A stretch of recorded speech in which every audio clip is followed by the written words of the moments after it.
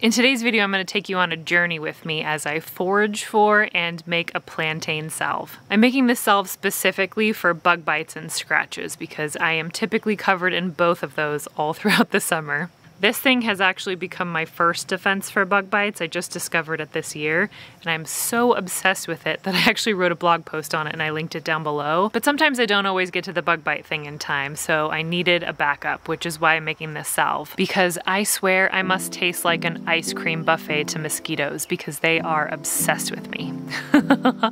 Plantain is something that everyone most likely has in their yard. I've seen it growing at sea level, at 8,000 feet of elevation in the Colorado Rockies, and here in Western North Carolina.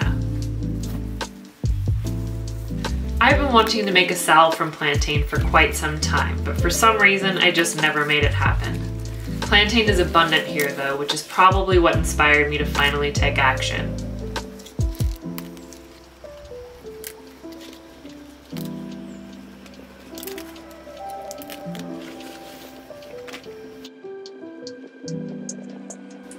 And I may have gone a little overboard with the amount of plantain I infused in olive oil, but I was excited.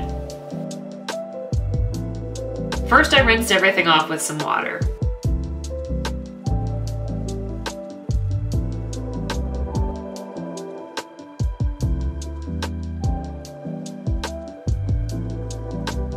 Then I picked out all the dried grass and dried the leaves as best I could with a towel.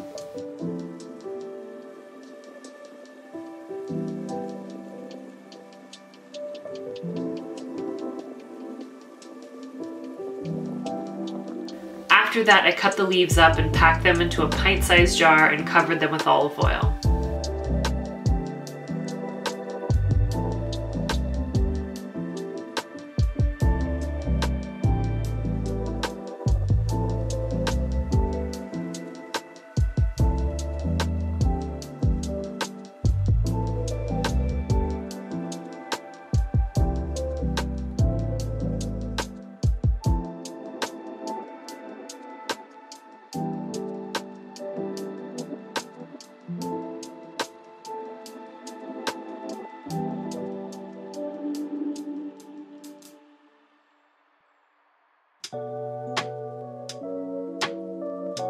This was the first time I'd infused an oil with live plant matter. In the past, I've used dried leaves and flowers, and with that process, you don't need to cook anything. With the live plant matter, however, it has to be heated on the stove, or the water in the plant matter will cause the oil to go rancid. The recipe I followed said it needed to stay on the stove for 24 to 48 hours at around 120-degree heat. And no, I was not perfectly consistent with that, but everything seems to have worked out okay.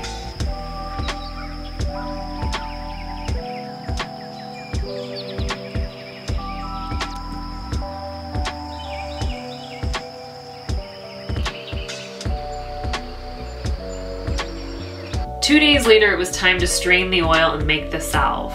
It smelled really delicious, which is about to become really obvious. Kind of like grape leaves soaked in olive oil.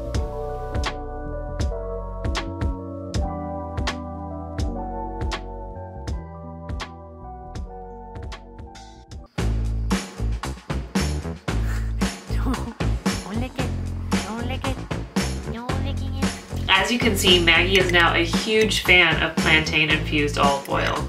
It actually smelled so good that I tried some too, and it was pretty good. Plantain is not only medicinal, but it's also edible.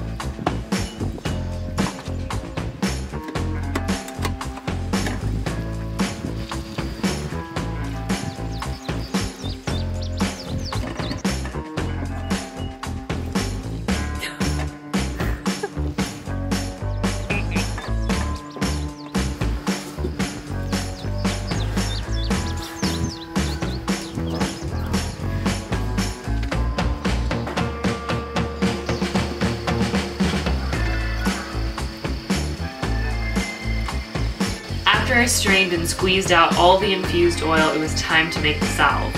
I measured out a half cup of oil,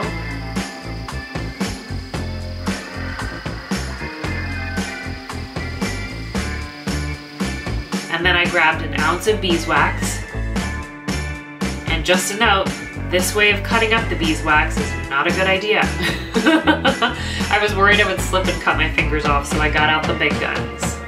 And then I put Maggie and Frida in the house.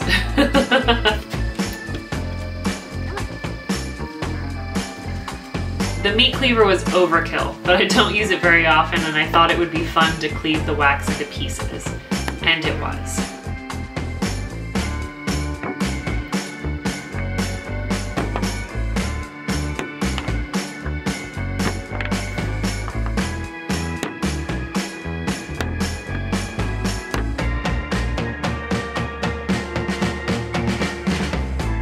After the wax was cleaved, I put it and the oil into an 8-cup Pyrex to act as a double boiler.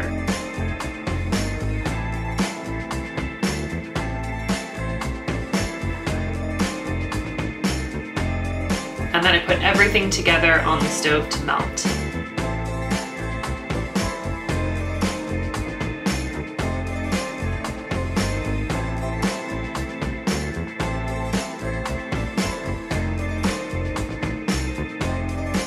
Once the mixture had melted and cooled a bit, I poured it into a small jar and afterward placed it in the fridge to harden.